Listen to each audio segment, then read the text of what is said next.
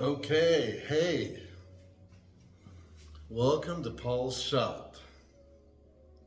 Yeah, anybody who knows me can tell you why this place is a serious, happy place for me. This is the shop where in a month's time, Paul and I fabricated and did everything necessary to repower my truck with a small block V8 back in January 2019. It was 30, I don't know, how many days are in January? 31 days? I think 31 days. And we worked every day and did it in that short time frame. It was really something. But yeah, Paul is my big fabrication mentor. He's been a professional exhaust and fabricator, custom exhaust guy all his life. And this is his retirement shop, and he's working on a beautiful new project here, a 29 Ford Roadster pickup. Good Lord, the guy has great taste. So yeah, I stop here every time I'm up in the Seattle area, as many opportunities as I get. And it's always inspiring one way or another. Paul and Karen are the sweetest people. They have been so kind, so generous to me, and I feel so blessed by that. The people that have come into my life since I have taken the leap that I have are just amazing. And, you know, I never had a mechanical and fabrication mentor like Paul, who, you know, I can come to him with my ideas, what I think will work, and the guy's got, you know, 50 years of experience. He can look at my design and just tell me point blank, oh, okay, that's a problem right there, or that won't work.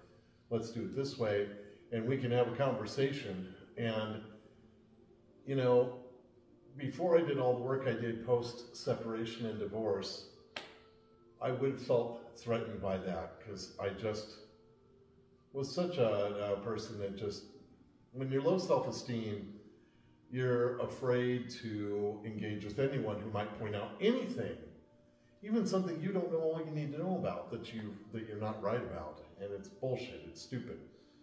But to be in the place I was, finally doing that work, when Paul came into my life and open, completely open to say, yeah, show me, share, teach me. You know, there's nothing wrong with my design. It just needs this, that, and the other thing tweaked, because that's going to flex where it shouldn't flex. And this over here needs reinforcement.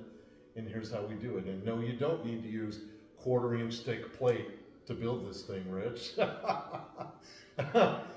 Also, anybody who knows me can tell you all my life I've overbuilt the shit out of things.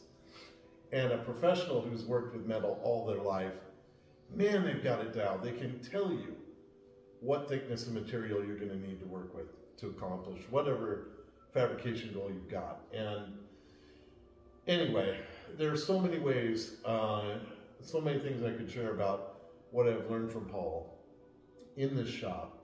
And what this place is just, it's a huge touchstone for me here. It always will be. It's got a special place in my heart because I'd never had that experience. All my life I'd longed for that experience. I got tiny glimpses of it when I'd see my dad for 2 weeks in the summer as a kid. And there'd be a couple days where we'd work in the garage on something. And I was over the moon. But those were always vacation type things, so there wasn't a lot of that going on. And to have Paul come into my life with so much experience, we share the same style, aesthetic in a lot of ways. We love the same kind of vehicles. Our ideas really complement each other. We work through problems together really well. I have learned so much from him that has improved my fabrication skills and my mechanical skills 100-fold since he came into my life. And so yeah, this is a super special place in my life. And I haven't had many mentors. I'd say my biggest mentor before Paul was Phil Banco, photographer that I assisted full-time for once I got out of school in Seattle from 1989 through 1991. Huge influence. I could say the exact same things about Phil. Unbelievably talented, generous, kind, inspiring, just like Paul. Totally different medium, obviously, but I've had so few mentors in my life. And I was just thinking about that today when I was here, because I was helping Paul with something and doing a bunch of photography for him, because he's going to sell the 32. And I was reflecting on that when I finally had some solo time, how wow, there's been so few mentors in my life, and I think it would have made a huge difference for me. And I would encourage you, if you're blessed to have mentors in your life, you are so blessed. I mean, it's amazing. If you don't, I would encourage you to find a way, find those mentors. I know it's not something you can force, but if you're passionate about something that you want to learn about, find a way to get in that game, to get around the people doing it. If it's a club, if it's a place where the thing is happening that you love, go and be there, and be there, and be there, and be there. And be open and approachable and respectful. And there is nothing like gaining a real legit mentor. And that's been on my heart today since I got here this morning. Been working with Paul, and I just wanted to briefly say that, that is a big deal in life, and it's something I hope you have, and if you don't, hope you can make it happen.